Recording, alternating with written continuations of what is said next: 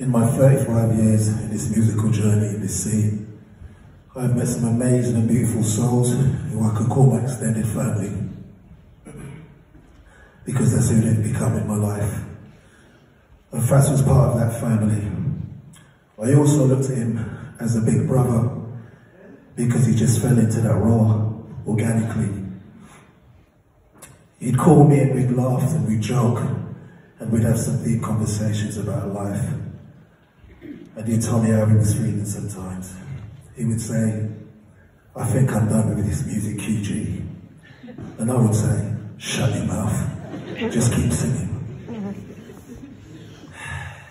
For everything that he went through, I'd look at him as my superhero.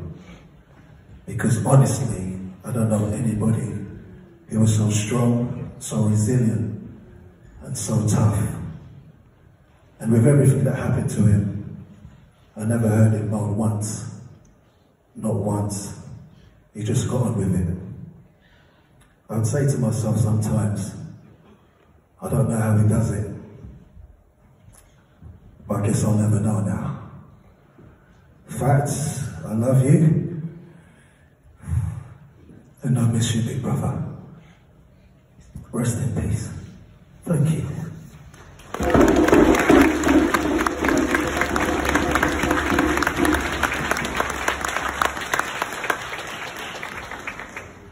There's no rehearsal for this one. As you can see, my hands are empty. So thank you everybody for turning out today. I think it's been truly important for this day for all of us, for Will's family. Yeah, it's a real good turnout. And yeah, I think you've all done it very, very proud. A lot of you in here have known him for a very, very long time. You know how much of a joker he is. Joker in the pack. You know, always tell you about yourself. If you weren't moving right, left, right, football. And yeah, he kept it straight with a lot of people. Anyone spoke to him over the last maybe month, 2 months, weeks, maybe a year, he was inspiring everybody. He called everybody, rung them all up, see how you are. Oh no, Will, what about how you are? So he's not looking about how he is, he's looking about how everybody else is.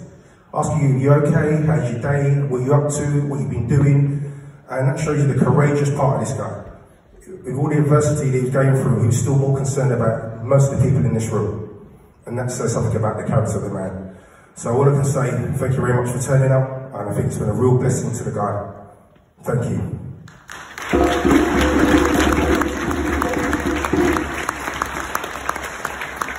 Now, all of you know that I've known Will from when we had the record shop down the road for Escape. But before that, he used to spin the waltzers at Wanstead Park.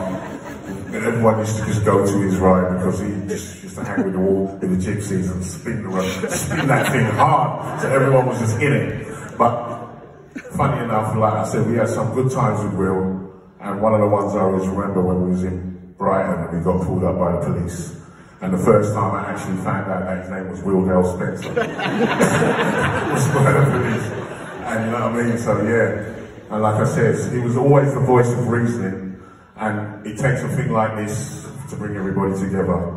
And I know he'd be sitting there, if he was here in that chair now, he'd be cracking jokes all day long. And like basically we just miss him right now. And you know what I mean, we love Will, and we'll just, you know, I just say we'll be raising a glass and sending him off real well today. So we love you, Will, and we miss you very much, basically.